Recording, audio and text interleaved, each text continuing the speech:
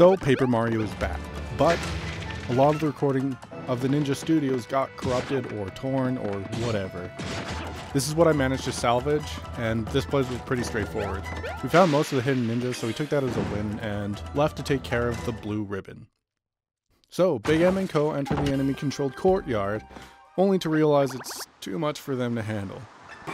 They barely escape, and decide to don a disguise.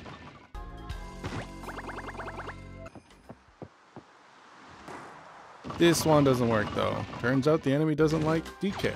So, they try the Goomba disguise, and infiltration complete. The troublesome trio make their way into the theater and take front row seats.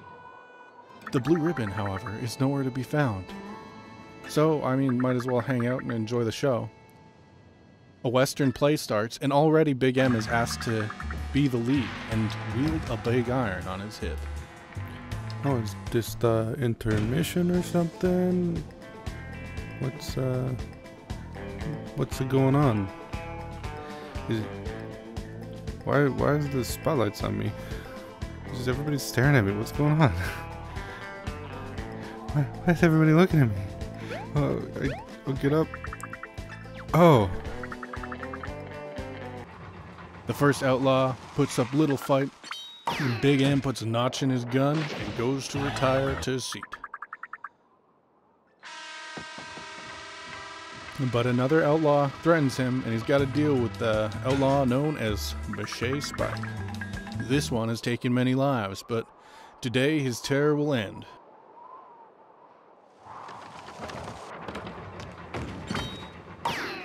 Another notch in the big iron on Big M's hip. And off to his seat he goes. But wait! The outlaw leader, known only as Sniff, is here for revenge. He wants the sheriff with the big iron on his hip. Only one of them will walk away from this day. Both have a reputation of being the fastest shot around. Has Big M finally met his match? Or will the outlaw Sniff be brought to justice at long last? And with that, peace has been restored to this quiet town. Big M can finally retire, knowing all is well. And that concludes the Western play. The audience has moved to Theater B on the next floor.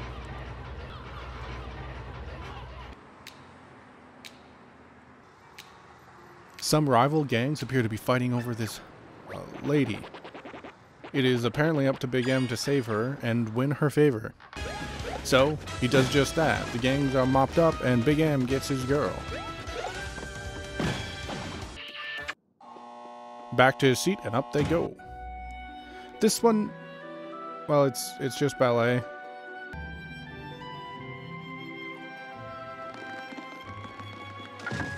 Something snaps in Big M and he just starts murdering all the dancers, so let's just move on. The gang gets to the finale and all of the actors take a bow and are applauded. Mario is invited up to take his bow, but it is interrupted by the director, claiming they are the star. So Big M fights him for the title. This boss fight kind of frustrated me, honestly.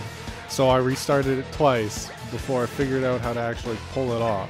The key is to try to use the 1000-fold arms as close to the rubber guy as possible. The further away you are, the less damage it does. It does a minimum of 1 damage at the last 2 tiers away from him. We then get to see the dying actor give the last monologue before he smashes that ribbon. Hell yeah, just like you guys are gonna smash that like button.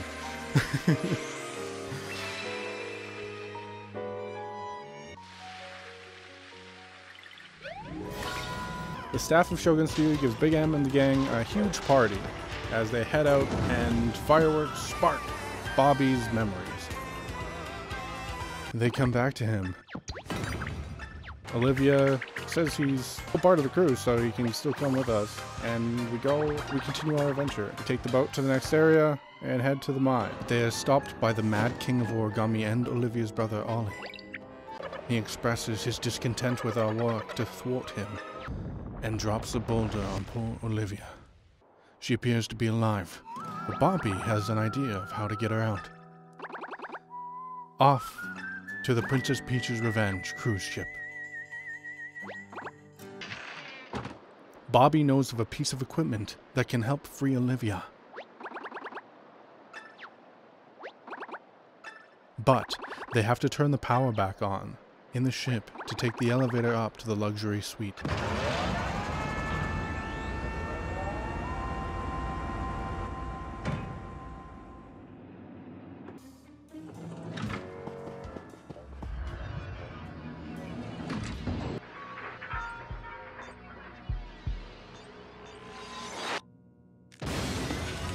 They get up there, but are attacked by a massive blooper.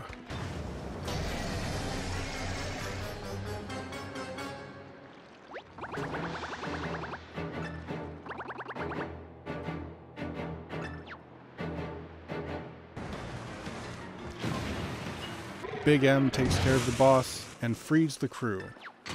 Bobby then retrieves a box from the safe, and they return to the boulder. Big M, thanks for believing in me, and for taking me to the Great Sea.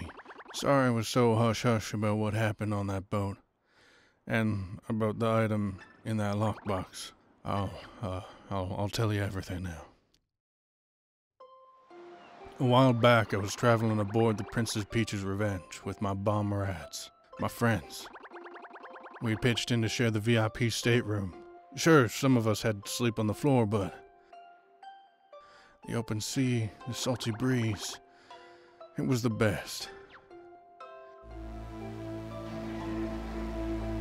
But then the monstrous blooper attacked the ship.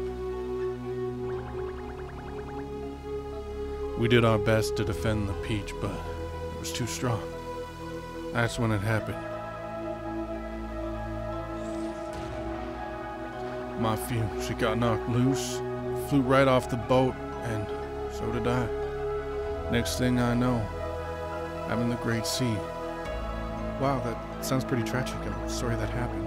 Not sure what happened next, but I washed up on Toad Town. No fuse, no memories, no clue. So, off I went, lost and alone on the journey to try and remember. Well, anything.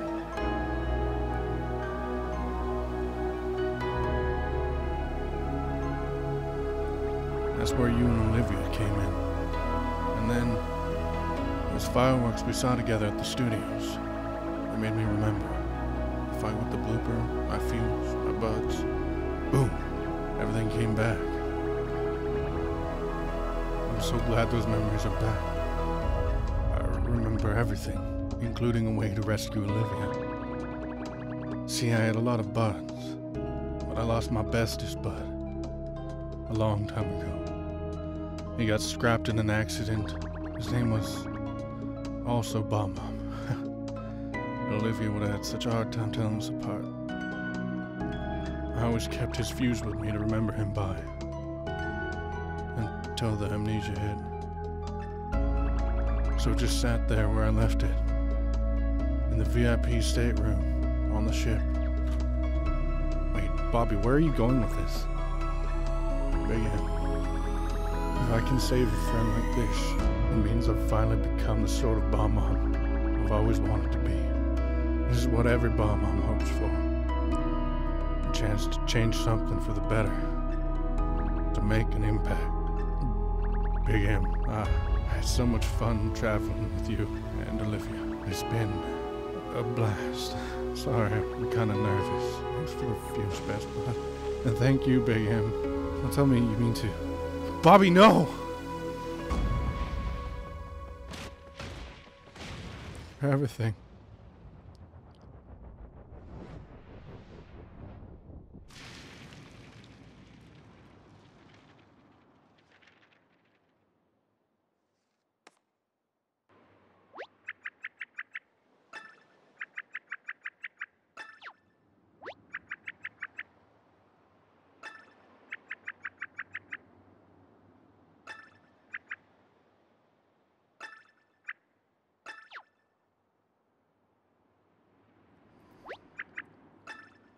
Olivia.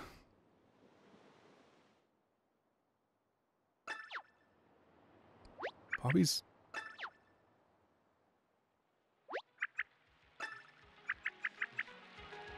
He's gone.